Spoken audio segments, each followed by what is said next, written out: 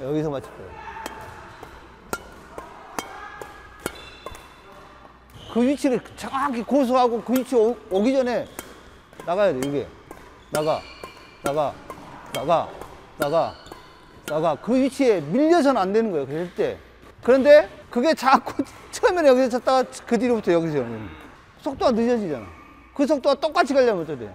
힘이 빠져야 되는데 하나 됐어. 그 다음부터 이제 힘이야. 끊어치려고. 밀렸잖아.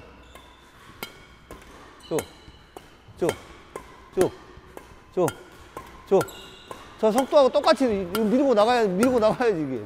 근데 끊어치려고 하다 보니 자꾸 여기서 이렇게 되는. 그냥 가야지, 그냥. 카트 했죠. 이 거리. 이걸 세웠다고 생각해봐. 여기에서 이 거리잖아요. 이거를 거꾸로 생각해. 자, 여기서 내가 카트할 거야. 이 거리, 이거죠. 똑같잖아. 그지? 그럼 그 거리를 봐봐. 자. 둘, 셋, 넷, 다섯. 똑같잖아요. 이게 좀 낮으니까 저는 이제 낮으면은 앉으면 돼. 그냥 똑같아. 밀면 돼. 낮게 밀면 돼. 내가 앉아버리면 위에서 보이잖아. 그죠? 내가 쓰기 때문에 내려가는 게 보이는 거지.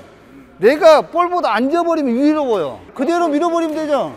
드라이브를 밀려고 그러는데 그냥 그지? 그래야지.